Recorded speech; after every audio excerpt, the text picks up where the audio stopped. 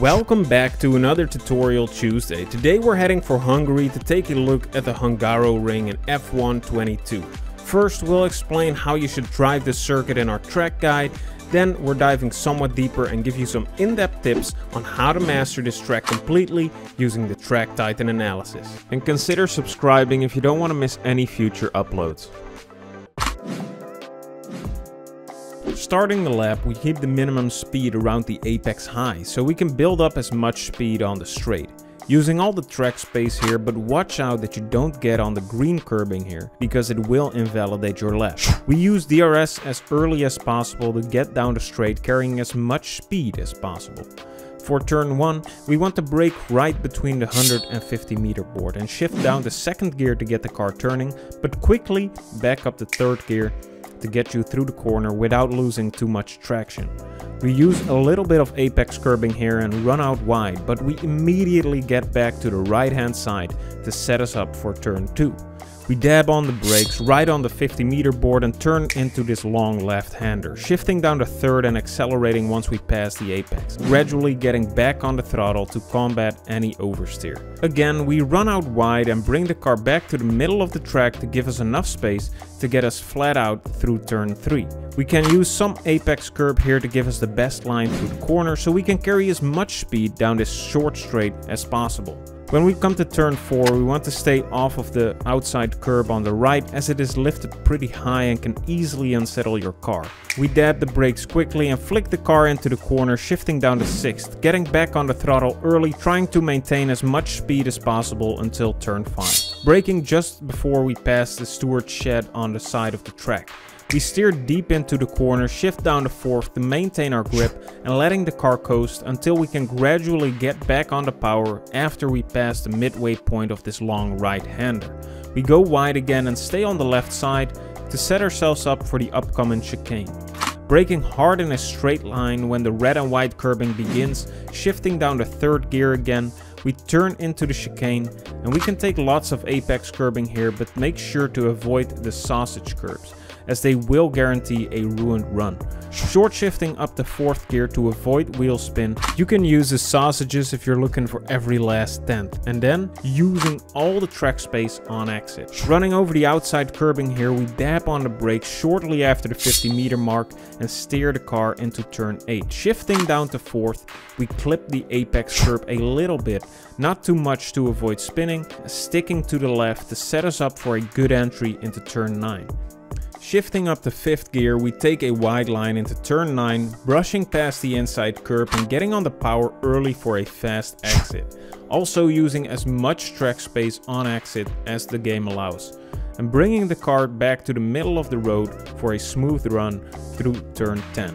This corner is easily done flat out and we want to hug the left side for a good run into turn 11. Letting go of the gas briefly, we turn into this corner and you really want to get a feel for when you can get back on the power again, because it's easy to overshoot this corner on accident. Flying down this straight, we want to brake as hard as possible just before the curb begins. We want to shift down the 3rd gear, short shifting up the 4th using a lot of apex curb to make sure we have enough traction, and we want to get back on the right hand side as fast as possible to set us up for a good turn 13.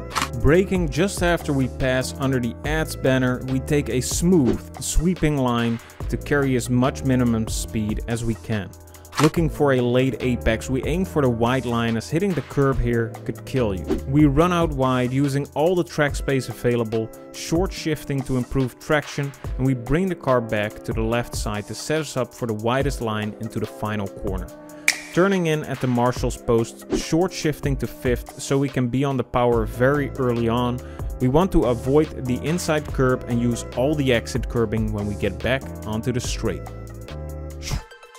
Now let's dive a little deeper and discuss some aspects of the Hungaroring which make it a unique and quite tricky track. It's often compared to a karting track as there are very few straights and there's quite an amount of bends.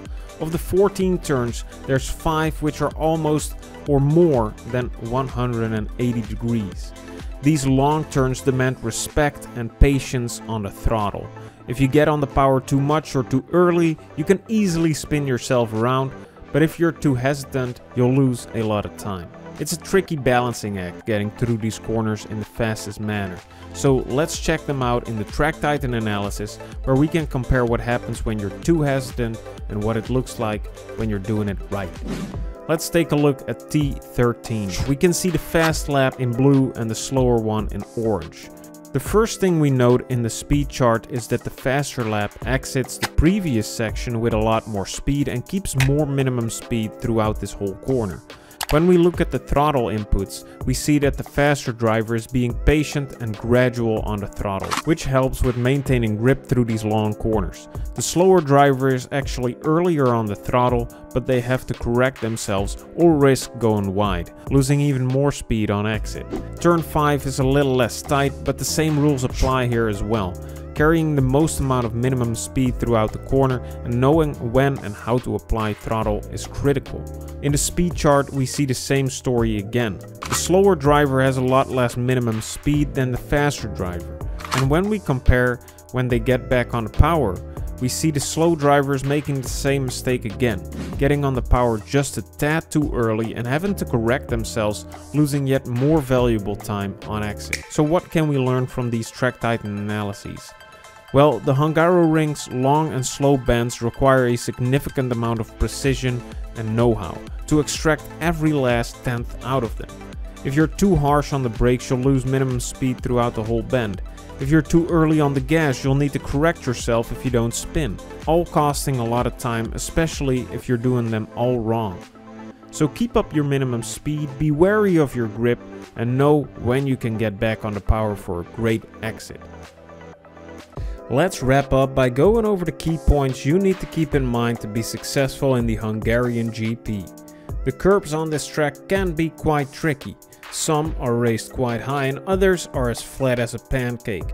Be sure to know the difference and to not find yourself on one of them sausages. This circuit also has many long winding corners, in which you need to keep your minimum speed up, control the throttle to maintain your speed and not overdo it, otherwise it will cause you to lose time or spin out. The Hungaroring is definitely one of the more technical tracks, so make sure you get enough practice in before you find yourself in the middle of a crash compilation. We hope you've learned something today. Check out the Track Titan platform in the description down below, and we hope to see you in the next one.